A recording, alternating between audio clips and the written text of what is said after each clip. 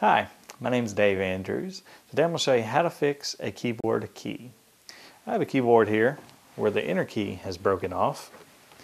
As you can see, it's completely gone. Now there are two holes down at the bottom of this key where a keyboard key's protrusion will stick down into that hole, and there's a little rubber bubble that pushes down as the key pushes on it, and then pushes back up once you release your finger, and that's kind of what gives the keys the spring capability that they have. You can kind of see this rubber thing down inside of those holes, but the very first thing you have to do to fix this key is to take a little metal piece. It looks just like this one. It has two hooks at the very top, and take this little metal piece and we got to hook it back into where it belongs down inside of this hole.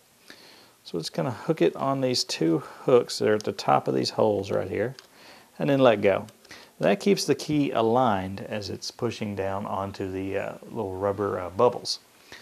So after that, take the key. As you can see, there's the protrusion that I was talking about at the bottom of the key. Just take that, line it up with the hole. Get good and lined up there. Give it a little bit of push down force. You'll hear it pop into place, and then as you can see, our inner key is now working normally.